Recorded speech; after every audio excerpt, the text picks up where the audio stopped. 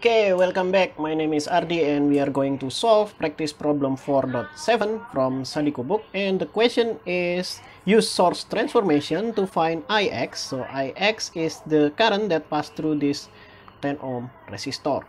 Okay, let me remind you of the source transformation. So we can transform a voltage source in series with a resistance into a current source parallel to a resistor. And we can change the value of the current source and the voltage source according to this Ohm law formula. So the voltage is equal to the current multiplied by resistance. Okay, so this circuit is actually very simple. If you want, you can do a nodal analysis here in this node and we are done. But we are asked to find this Ix using source transformation. Okay, so let us see what can we do here. So we have this dependent voltage source and this is in series with a resistor, so we can change them into a dependent current source and a resistor that is parallel to it. Okay, so now let's calculate the value of the current source. So we will have I is equal to V divided by R, and V is 2Ix. So 2Ix divided by R, R is 5, and that will equal to 0.4 Ix. Okay, so far so good. Now let's redraw the circuit. So we will have this resistor is parallel to current source. So let's redraw that. That is 5 ohm resistor. It's became parallel. So it is 5 ohm. And then here we have dependent voltage source change into a current source. So we have dependent current source, which the value is 0.4 Ix. But remember, the negative polarity of the voltage source is here and the positive is here. So the direction of the current is going down. So I will have this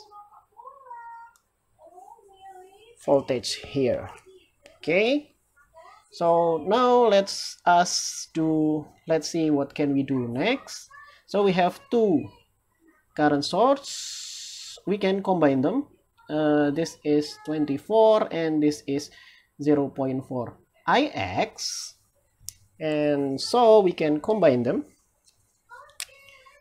So we have this is in milliampere, so let's convert that first into ampere. So I will have 24 multiplied by 10 to the minus 3 ampere.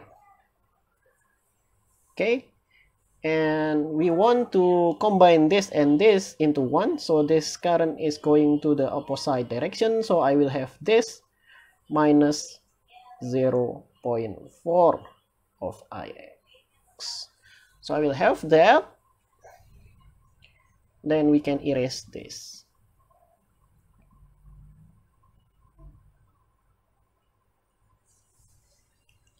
Okay, now we have this current source and 5 ohm resistor, and we are asked to find Ix. So I want to use source transformation once again. So I will transform this into voltage source and this into series with it. So what can we do here is, so this is not relevant anymore. Now I will have V is equal to I multiplied by R. So I will have that I is 24 multiplied by 10 to the minus 3 minus 0.4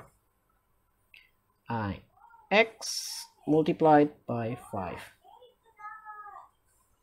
Okay, so I will leave this as is to make the calculation easy later. So let's redraw the circuit. So we will have this voltage source in series with 5 ohm and then in series with 10 ohm. Okay, let's redraw the circuit. So I have redrawn the circuit and we can easily calculate Ix here using Ohm's law. So Ix will be this voltage divided by 5 plus 10. So I will have Ix is this value here, 24 multiplied by 10 to the minus 3 minus 0.4 Ix divided, don't forget this is multiplied by 5, and we will have 5 plus 10 here, 5 plus 10, 5 plus 10 is 15, and we can divide the numerator and denominator by 5, so I will have this cancel to 1 and this cancel into 3, and so we can do a little bit algebra here. So I will have 3Ix is equal to 24 multiplied by 10 to the minus 3 minus 0.4 Ix, and then I will have 3.4 Ix is equal to 24 multiplied by 10 to the minus 3. So I will have Ix is, okay, let's do calculator thing here. 24 divided by 3.4 is,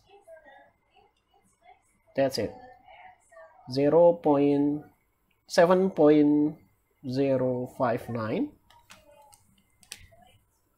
7.059 multiplied by 10 to the minus 3 ampere, and then so I will have Ix is 7.059 milliampere.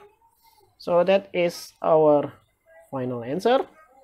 Hopefully I did not make any mistakes in the calculation, and thank you for watching my videos. Don't forget to like and subscribe, and bye bye.